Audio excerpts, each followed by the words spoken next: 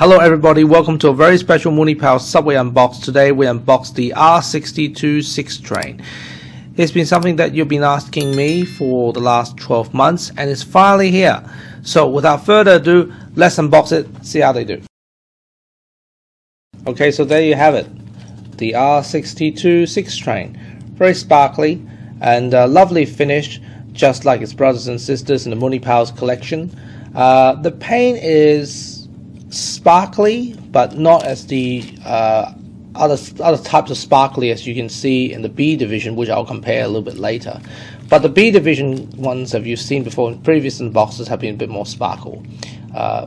So this one is the R62. The wheels does look like fat wheels from very far in those boxes, as you can see, but until you unbox it you realize that it's not. This is a 2022 edition, and of course we got 6 of them. Very nicely finished, except a little bit dent over here, as you can see. But otherwise, apart from that, the quality is very good as per usual. So there you have it, 6 R62 6 trains. So many 6s, what a mouthful. They are beautifully finished, each and every single one of them. In fact, I'm looking forward to create many 6 train episodes and also make a subway runs with it, or do some subway trip runs with it too. They're all beautifully finished. Okay, so before the test run, let's do a brief comparison between the B division trains and the A division trains on the Munipals. The recent ones, as you can see, have more glitter paint jobs on them. So right here, as you can see, it's very clear, unmissable.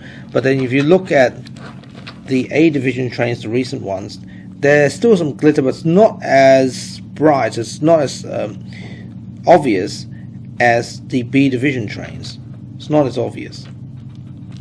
So if you compare it side by side, you definitely see it. See? So in the glitter circumstances, the B division trains are definitely more sparkly than the A division trains. But overall though, very finish on both of them. So when it comes to the key facts of the real 6 train, it's all at the back of the box, you can read it yourself. The only thing I would like to highlight a little bit before the test run is the ticking of Pelham 1, 2, 3.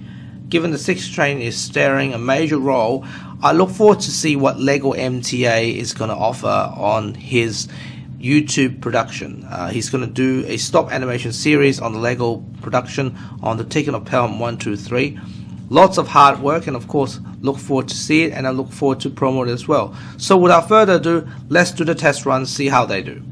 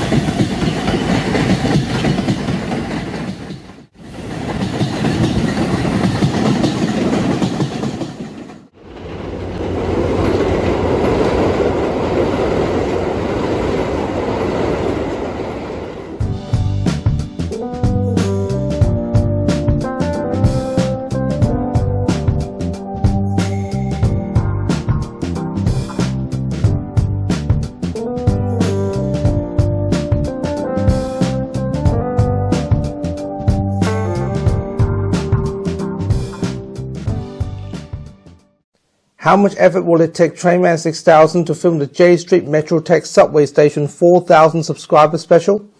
As you can see here, a lot of effort indeed. Join me this Saturday at 9 AM as usual. See you at the platform, fellas.